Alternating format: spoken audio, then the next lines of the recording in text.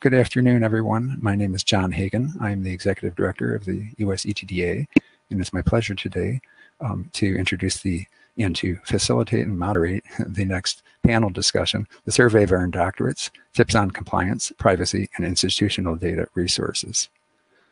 Today we have Pat Green and Peter Einaudi from RTI International. So this plenary panel presentation will explore the Survey of Earned Doctorates. Oh, can you guys mute? I hear an echo. Peter and Pat. Yeah. Can you mute your audio? Pat? Okay, the echo's gone, so we're good. This plenary panel discussion will explore the Survey of Earned Doctorates, or SED. We will begin with an overview of the survey and its uses, best practices to motivate respondents, and improved access to survey data using new data tools that can be used for analysis and planning. So Patricia Green is one of the RTI International senior experts in education research. She brings an academic background in sociology to her leadership roles on many of her major surveys and studies for the National Science Foundation, the U.S. Department of Education, foundations, and other major private and public sector clients. Currently, she directs 2 surveys for the National Science Foundation, the Survey of Earned Doctorates, which is the census of all students receiving research doctorates in the United States, and the Survey of Graduate Students and Postdoctorates in Science and Engineering, which provides data on trends in graduate enrollment and financial support. She's also designed and directed studies across all levels of schooling in the U.S. and China, including the administration of international assessments in U.S. elementary and secondary schools. So Peter Einaudi is a Director of Education and Research at RTI International with more than 20 years of work experience in corporate and academic settings. He has expertise in survey methodology, data analysis, quality management, and systems design.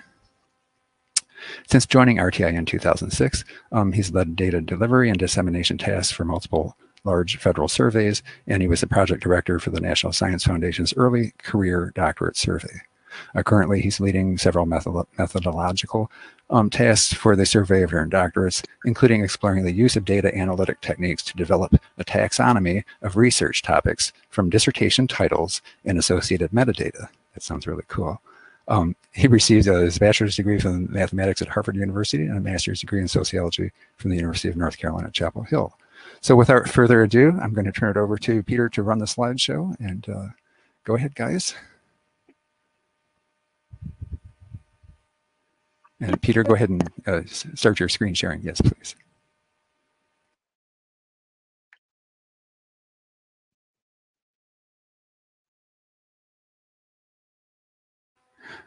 Oh, and Peter, you would need to unmute if you need to talk as well, too.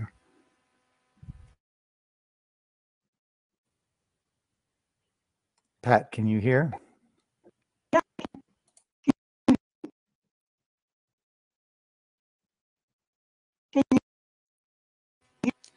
Yes, we can hear you, Pat. You're breaking up a little bit, but let's see if we can go forth.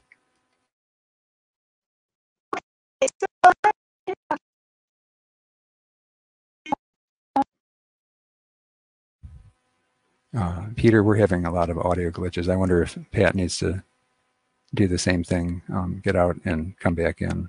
It seems like it did improve it. I don't know if you can begin her presentation for her, or I can try. Well, hold on a second. Hey, Pat, we're having big audio problems. Can you try and jump out and come back in like you did? Okay.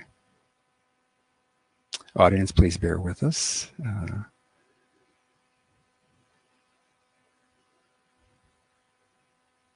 So I should mention, and I should have mentioned this earlier in the session, if you have questions, please, for the panelists, please enter them in the Q&A tab, and then I'll call upon folks along the way and at the end of the session. If you'd like to ask your question live, that's great. If not, I'll be happy to read it to our panelists in the audience from the Q&A tab. If you'd like to chat amongst yourselves, you can certainly use the chat tab.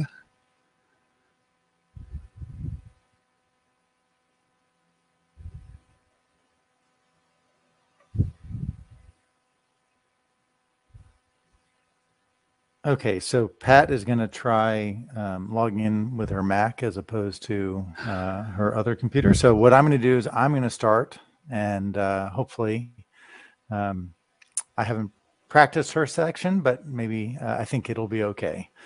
We'll pull it together. Thank you, and Peter. hopefully she can do it when she logs in. She can take over. Okay, great. So, thank you. Our agenda for this plenary is to give a brief overview of the Survey of Earned Doctorates, talk about institution and student participation, new changes or what we've done for privacy and confidentiality, and some new and exciting things we're doing on that front, and then talk about data uses by institutions and others, and then how to access your data. So that's part of that last section. So in terms of the overview, the Survey of Earned Doctorates is a census of all research doctorates in the United States, okay, who are getting, they're the people who are graduating this year within a year cycle, that are getting their degree. It should be a census of all people with research doctorates. So it's not professional doctorates. It's not practitioner level doctorate degrees, but rather all PhDs, EDDs, SCs, and other types of doctorate degrees. Peter? Yeah.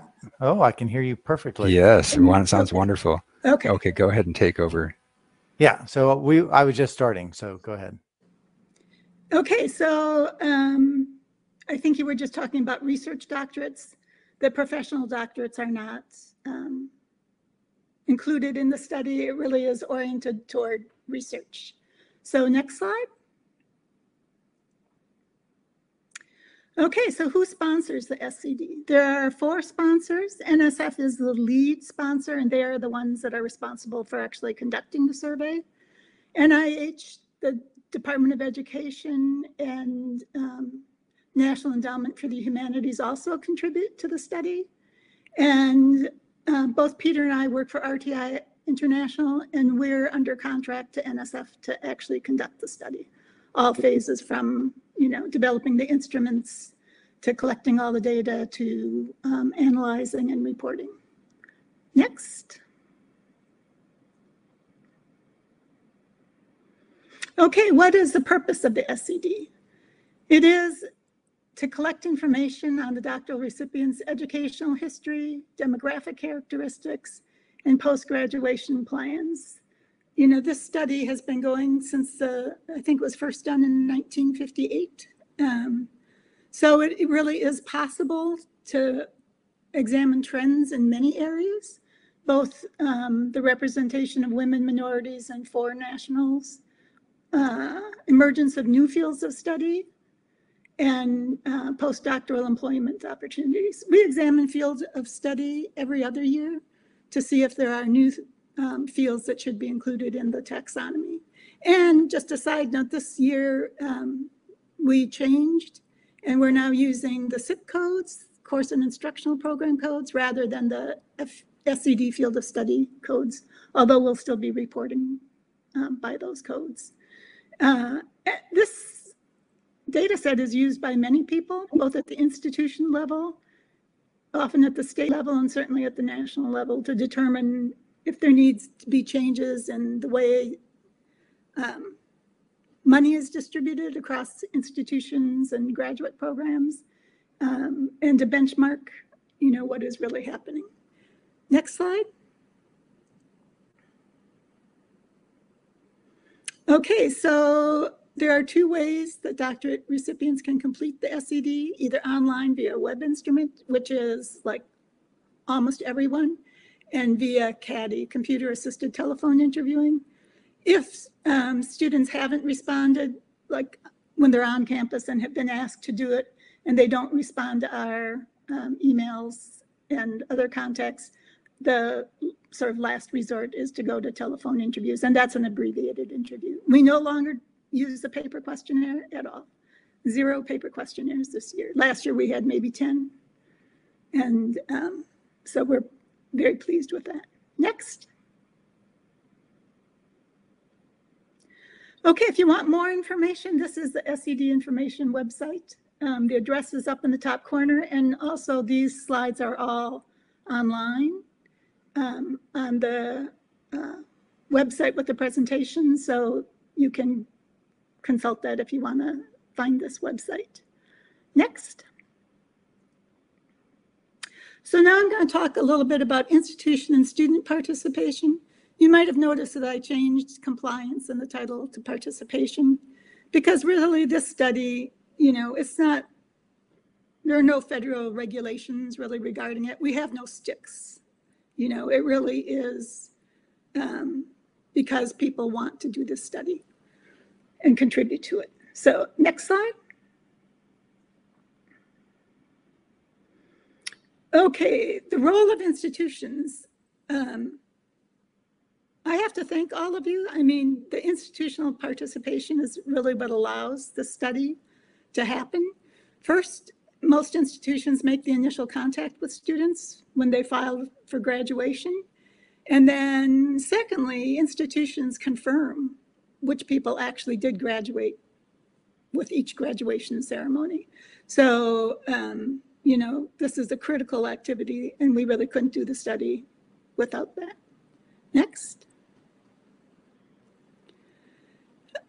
Institutions also have a role in non-response follow-up. When we get the graduation list from the universities, we match them with the completes that we have on file, people who completed the web instrument.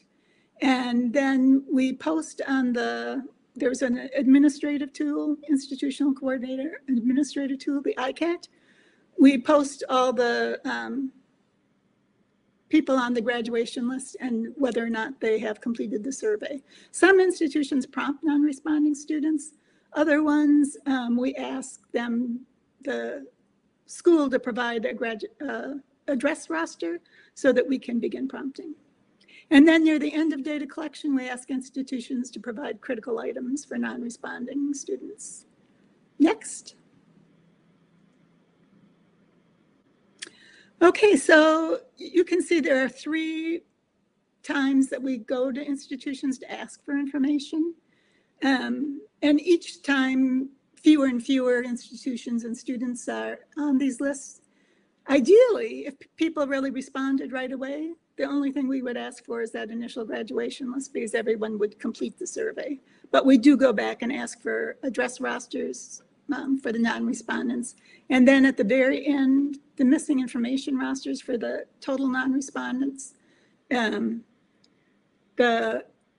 data elements on that request are shown on this slide. It's very basic information that analysts need to really analyze the SED, and also it's used as a sampling frame for the survey of doctorate recipients. Next. Okay, SED non-respondent follow-up is also done by RTI. RTI prompts non-respondents via email, providing them a link to the survey. If they don't respond to our emails, then we send hard copy mailings with links. And then finally, we have telephone interviewers who contact non-respondents. And at that time, they can choose either to complete a short CADI survey that really basically asks only critical items, or if they prefer, the interviewer can automatically send them a link to the survey again, and they go on the web. And I would say it's about 50-50, you know. Some of them haven't responded because we had bad email addresses or bad snail mail addresses. And once we get a phone, they are willing to participate. Next. So we've been very successful with this methodology. Approximately 92% of doctorate recipients complete the survey cycle each year. And I think, you know, people as they file to get their PhD, they're usually pretty darn happy. You know, it's like the end of a very long road, and they're very proud of themselves. And most of them are willing to share their experiences and respond to the survey. And I have to thank all the institutions because they work hard to have their students complete the survey. Next. So here are actually the response rates by school. So we have about 570 schools in the survey. It varies each year because, you know, schools can be just one school at a university, or it could be, you know, other universities report for the entire, all the schools there. And the 60% of all schools have student response rates that are 90% or higher, which is fabulous. And another 21% have response rates that are over 70, but less than 90. So only 19% of schools have response rates that are less than 70%. And we do identify, actually we identify all the schools with less than 80% response rates, and often contact them and try to figure out what we could do to help, or, you know, share with them ideas for what they could do. We also traditionally, until the pandemic, do several site visits a year to schools that have a sudden drop in their response rates to see if we can figure out, you know, how we can help them move those response rates up. Next. Okay, and here are some of the best practices that we found, steps to achieve high response rates. The most important one is, if you have a graduation checklist, make sure to put the link to the SED on that graduation checklist. If you don't have a graduation checklist, if you can distribute the web survey link 3 to 4 months prior to graduation, you know, that would be great. And then finally, another option is to link the SED survey to your institution's exit survey if you have one. That way, you can sort of deduplicate the questions and reduce the burden on the students, make it faster for them to respond. And we will send you preliminary data files. You know, we can send them every quarter or however often you want, so that you can merge that data with your own exit survey data on a timely basis. Next. Okay, and more steps to improve response rates. I think I'm going over. Monitoring student participation, and providing graduation lists as soon as possible. Sometimes there are a few schools that wait until like September or October to send us their spring graduation lists. And so then when we see the non-respondents, there's really not a lot we can do. Some of them have moved far away, and, you know, for sure their, you know, snail mail address has changed, their phone address has changed. Maybe an email address is good, but it makes it much more difficult. So being timely with the grad lists really does help us. And we also now offer an API, an application programming interface.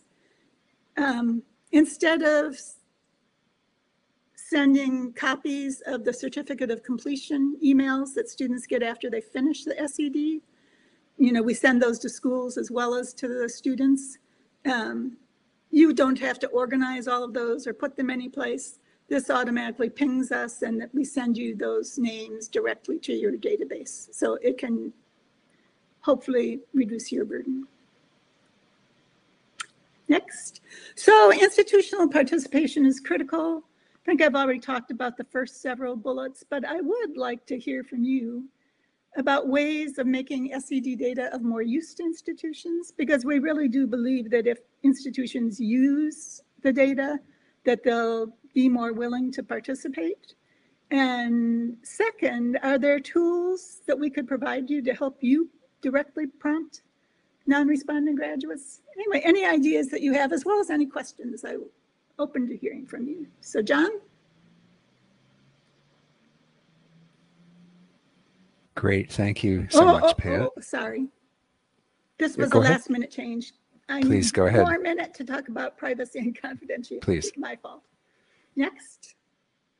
So we really do take privacy and confidentiality very serious, because SED is an unusual survey in that it's a census, not a sample. And everyone earning a research doctorate in the US is included. So that means this target population is highly visible. I mean, their CVs are easily online. So you could find somebody who, got their PhD from the University of Minnesota in, 1982, who's a female and whose field of study was in physics. And with that, there aren't too many of those people. And so they are highly identifiable. And so that is why this data is protected. So these concerns require we review any data that we release goes, through a disclosure review, and we take that very seriously. But NSF, go to the next slide, is also very concerned that people have new ways to access and use the data. So in a few minutes, Peter is going to be talking to you about some of those new methods, and we are trying to make it easier and easier for people to do this. So over to you, John. Great, thank you, Pat. That was very informative. So we have a question from Deborah Charlesworth. Deborah, if you'd like to ask that live, go ahead and unmute your video and audio. I'll wait a second for you to acclimate. Great. Hi, Deborah. Yeah, I was just wondering, I hadn't heard about the API yet, and I work with my colleague who collects the SED data, but I'm sort of the technology person in our graduate school. Does that integrate with the Banner databases? Do you know? Banner is a pretty common database for universities. I think you're muted, Patricia. Right. It is. I am not sure about that, but I can get back to you with that answer. Great. I'd like that. Thank you. Good question here. I had a question which I think derived from your website here. Over the life of the SED, the survey has consistently attained response rates exceeding 90% from doctoral recipients, as you had mentioned. While the study is voluntary, we found that most of the graduates find reasons for completing the survey compelling. What advice can you give institutions to compel students to complete the survey? For example, what key items, a handful of items that are really compelling to the student to actually make them interested to participate? Or what's the top several reasons? In the communications, like brochures we do for students, one of the big things is the use of the data. We point them to some of the products coming out and the fact that decisions about future graduate programs are going to be made in part on SED data. And, it's the way of getting their voice and experience heard. And as I said before, a lot of people, the fact that it is the National Science Foundation that's funding this, I think they do see the scientific integrity of the data collection, and so are confident that, their data is going to be protected. Peter, do you have any ideas on that? Yeah, I think in this day and age, one thing you might want to talk about is sort of diversity and equality, because one of the things that the SED does is it's the only reliable source for the number of minorities that are receiving doctorates across the nation, research doctorates across the nation in different fields by field. And so this is, if we have their responses, it really helps universities understand the availability of doctorates by race and ethnicity and citizenship, and helps with planning and disability status too. Yeah. Great. Yeah, I think there are many valid reasons, both at the student level, for why they would want their field to be enhanced, their institution to be enhanced by the analytics from this, and certainly the institutions in terms of future planning. I think it's invaluable information. So a lot of that, I think, is up to the front lines people to be able to effectively communicate that and pass on the information from the Survey of Earned Doctorates about these compelling reasons. We have a question from Roxanne Treese. Roxanne, if you'd like to ask your question live, go ahead and unmute your audio and video. And if not, I'll be happy to read the questions aloud. Okay. So I'll go ahead and read Roxanne's question. We require students to complete the SED prior to graduation, but I'm waiting for the day that a student challenges this requirement. Any advice? could a student only complete part of the survey? Yes, a student can skip any questions they want. That's on the opening screen. There's an informed consent that they can read through that says skip any question that they want. So that's certainly a possibility.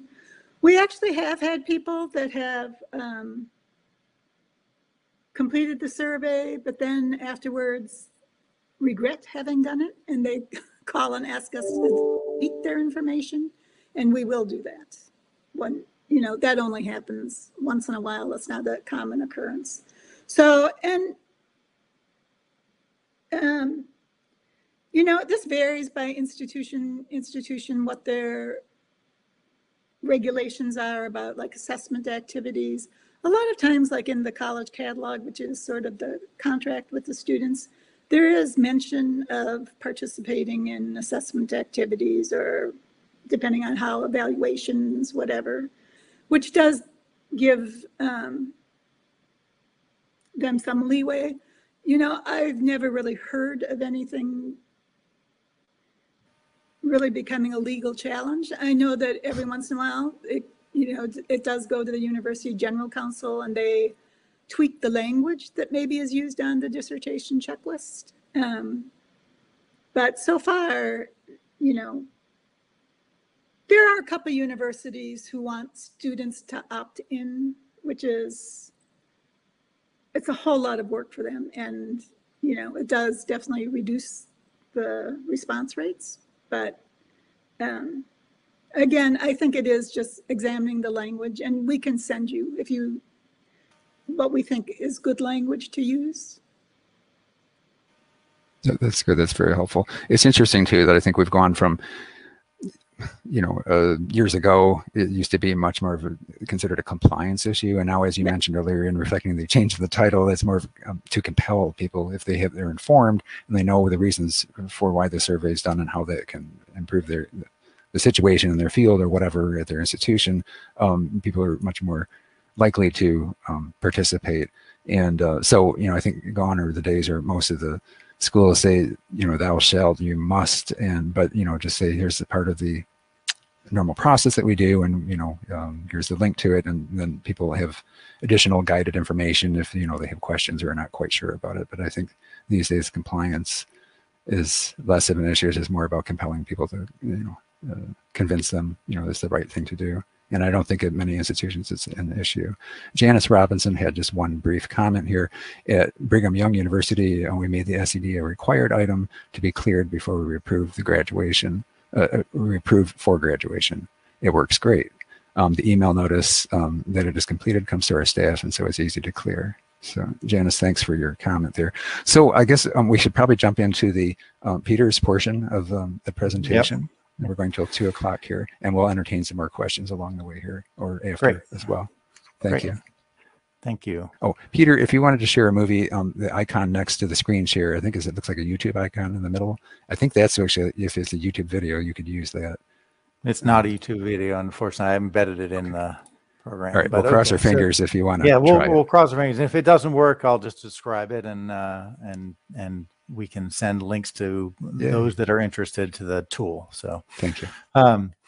So my name is Peter Einaudi. I work with Pat for a long time on different surveys, and what I'm talking to you today about is sort of how the SED data are used, and they're used by various entities, so researchers, federal and state agencies, as well as our universities. I would say our universities are probably the biggest users. But they're really used to evaluate the pipeline of doctorates coming into the program, into the workforce. They're used to evaluate, to do program evaluation, to make decisions about whether the financial resources going into different fields are appropriate and or the mechanisms that people use to fund their graduate students are sufficient. They are used to inform government policy as well. This is really focused on institutional uses, and we actually went out and talked to several of our respondents over the last year, talking to them about how do they use the SED data. And we got the two main uses are for program planning and institutional reporting. So generic institutional reporting about, what are the demographics of our graduating doctorate holders, what are their postgraduate plans, what were their funding sources, how long did it take for them to finish their degree, things like that, the level of debt. In terms of planning and peer analysis, though, the SCD has a lot of really great potential. A lot of people, as Pat mentioned, request their own data. And so you can use that data to do all sorts of nice things. And I'm actually going to go down one slide briefly to show you, like, this is a graph that one of our respondents used in their annual report that looks at the funding and the change in funding for graduate students or for doctoral students between 2015 and 2019. This is for their data, but it could easily be expanded to, a national data set. So you could say, what is our university? What is the funding? What are the funding mechanisms we use compared to our peers? And so they do, respondents do, are all of you and other respondents do use the data to benchmark their programs by field and Carnegie classification. The other thing that sometimes is used is to look at, well, who's doing interdisciplinary research? How many people are doing interdisciplinary research, and what fields are they in? And then how does that compare to how other schools and other doctoral recipients report whether or not they do interdisciplinary research? And a final use is actually using these data as potentially sources for your exit surveys, or potentially if you wanted to change your taxonomies and over time. We're constantly working on taxonomies, and I apologize for the phone in the background.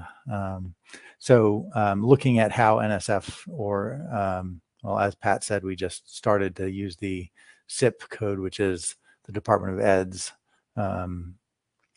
SIP classifications for field of study. All right. So how do people access the data? And I'll say that there are many ways to access the data. Perhaps the best starting point is to go to the regularly produced reports. So there are a series of annual reports that are produced by NSF as well as the National Science Board. You can also request your institution's data, and then there are several data tools that I'm going to show you briefly that you can use to look across institutions. And then finally, the last way is to actually ask for a data request or analysis through the project officer or through our website for specific data if you can't get it through these other sources. So the primary mechanism I would point you to is, we call it the digest, but it's an annual report. If you go to this website that's up at the top, nsf.gov statistics SED, it'll take you to this this slide, and there are two main sections. There's the reports and the data tables. The report is it's a summary of the key topics that the analysts at NCSES have decided are the most interesting in this particular year. So it varies year by year. It has text associated with all of the graphics. The figures are interactive, so you can move your cursor over them and it'll tell you the data points. You can also, on many of the figures, take out a line if you're only interested in U.S. citizens, as an example. And the initial slide talks about U.S. citizens and foreign nationals. It covers a lot of different things. Typically, it's meant to be an overview to touch on the main ideas that are of interest to the analysts at NCSES. There's also 77 data tables that are produced annually. They cover most of the data that we collect. financial support, educational history of doctoral recipients, fields and demographic characteristics of doctorate recipients, postgraduate commitments and plans. That's one that is often of interest to universities and other stakeholders. Peter, you only have about 5 minutes left. Okay, thank you. So, and then we also produce a series of annual tables, supplemental tables that are available by request because they do not suppress any of the data in the tables, but they show by detailed field, sex, race, ethnicity, counts of doctorate recipients, as well as the baccalaureate origins of those doctorate recipients. And actually the baccalaureate origins is one of the most requested tables. I would just want to point out 2 congressionally mandated reports that, again, are excellent sources of data about the state of science and engineering and about sort of the equity issues. And these, while these are cross-survey reports, the SED is utilized in both of these every year. And so that's part of what we do, is we support the authors of these reports as well. Every institution that has at least 25 doctorates over the last 5 years will get an institutional profile. This is sent to the SED coordinator as well as the dean of the graduate school, and as of last year, the VP of research. If you've not seen this report, it's a really interesting report. It shows your school and it does a peer analysis where the peers are the other institutions in your Carnegie classification.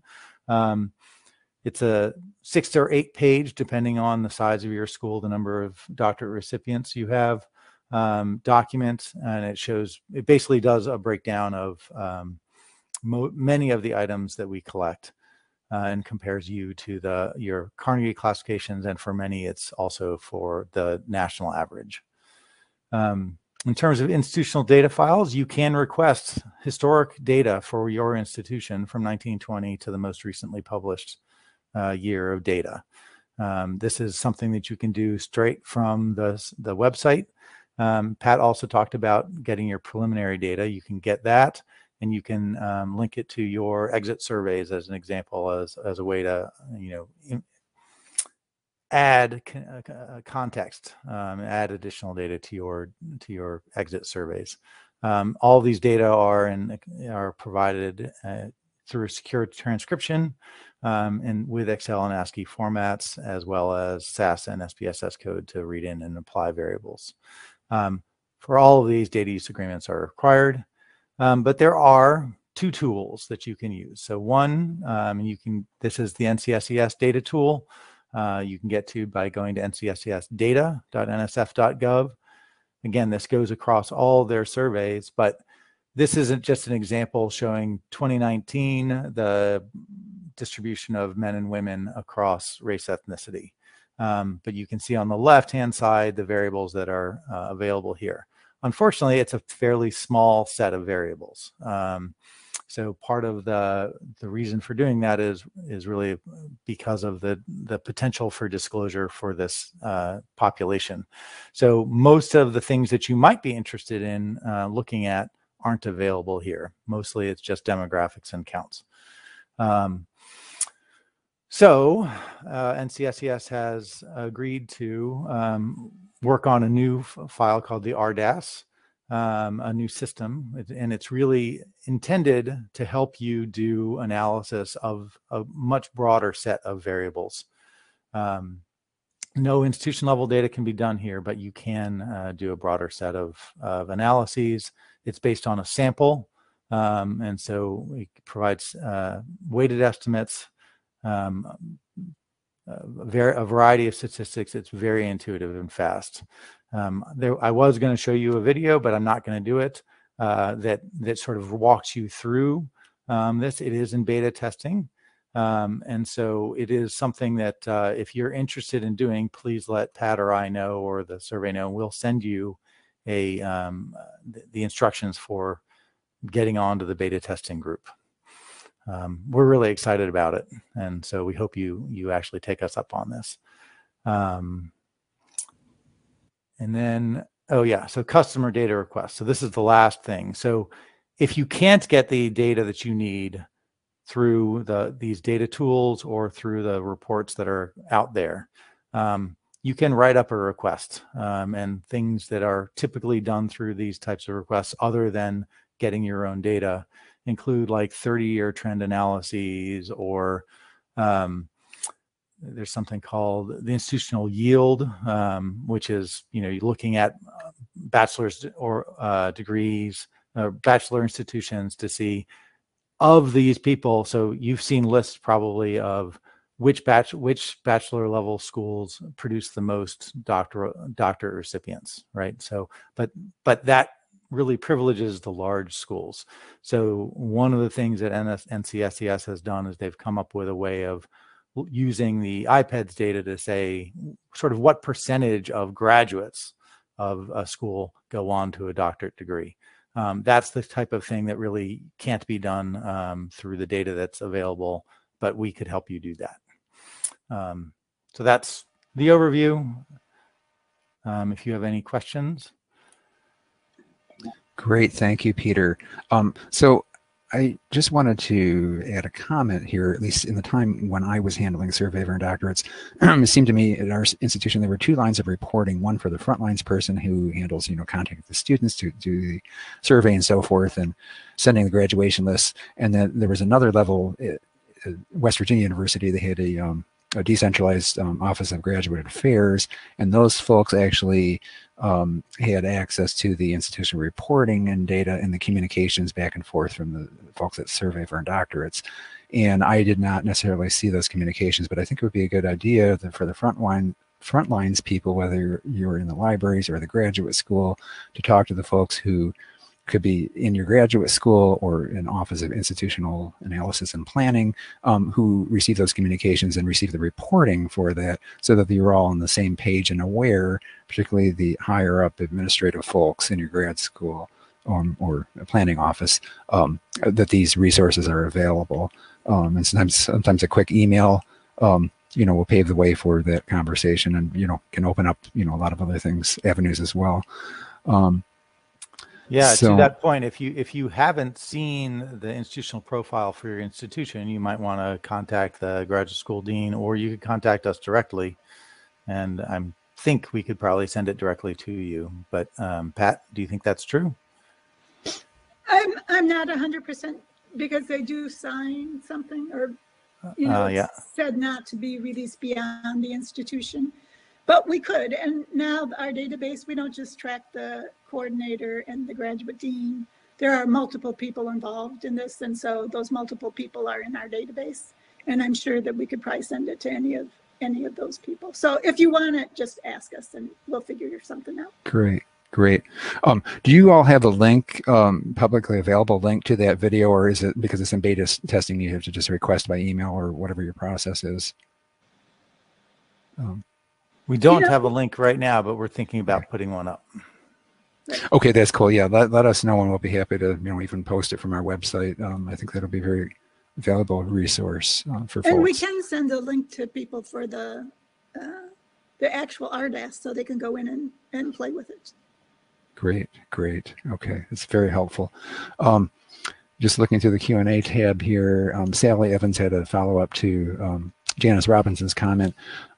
Sally says, Janice, we do the same at George Mason University. I get the notification that the student has completed the survey, and I will not process their submission materials until I receive it. So interesting, various levels of compliance, carrots and sticks, and so forth. But sometimes it's a trick, is just to trick the student into thinking that it's really required when it's technically not, and then give them reasons for, compelling reasons why, if they beg the question further.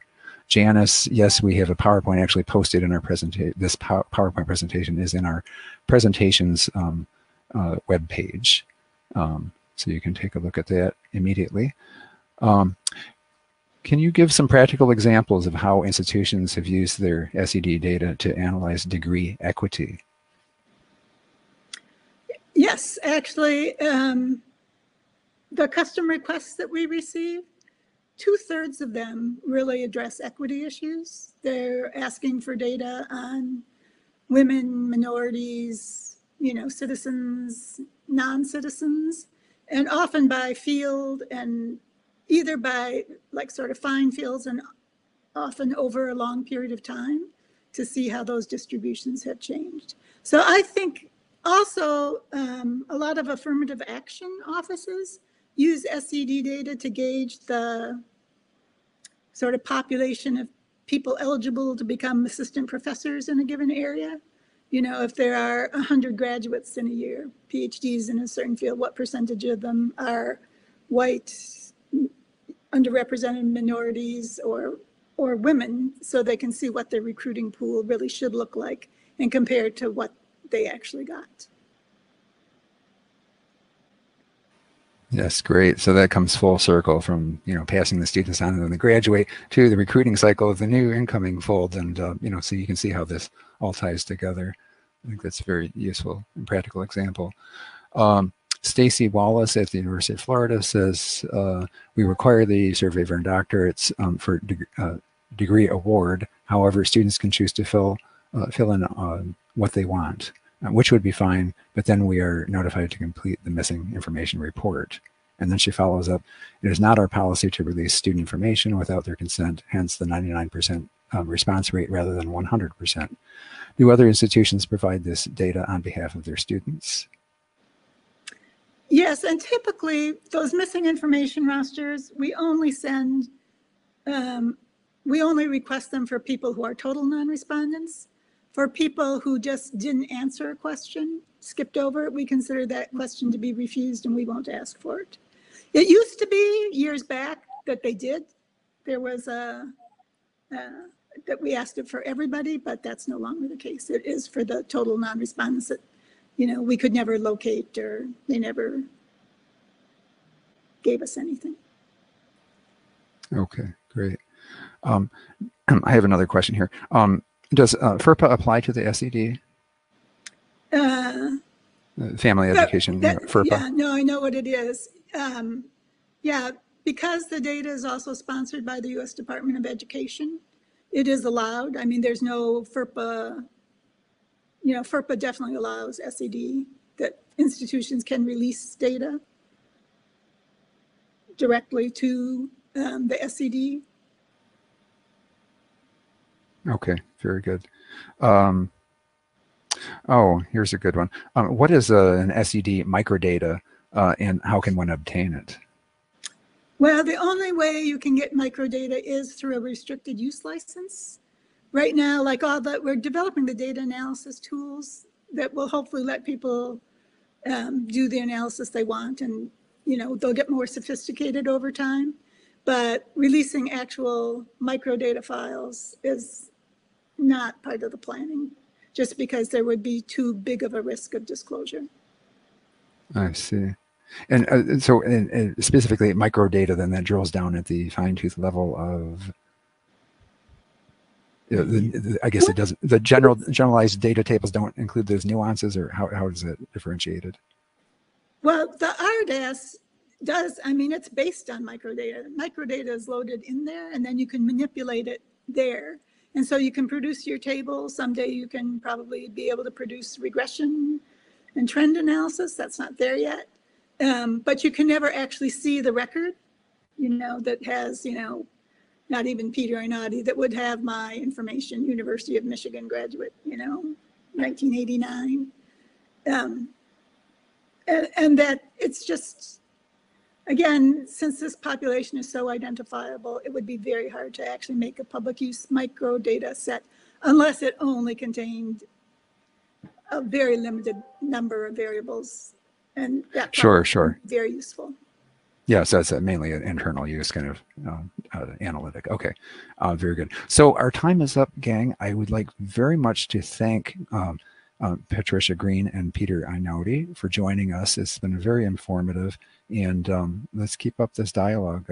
Years ago, we've had representatives from the Survey of Earned Doctorates, and it's been almost a decade, so we're delighted to have you join us, and we're happy to help participate in creating this national data set. Yeah. Well, thank you so for much. having us. You people are very important to us. So, you know, if you need something, just let us know. We shall. Thank you. All right. Take care, all. Everyone join us in 5 minutes for the next set of breakout sessions. And thanks again. Thank you.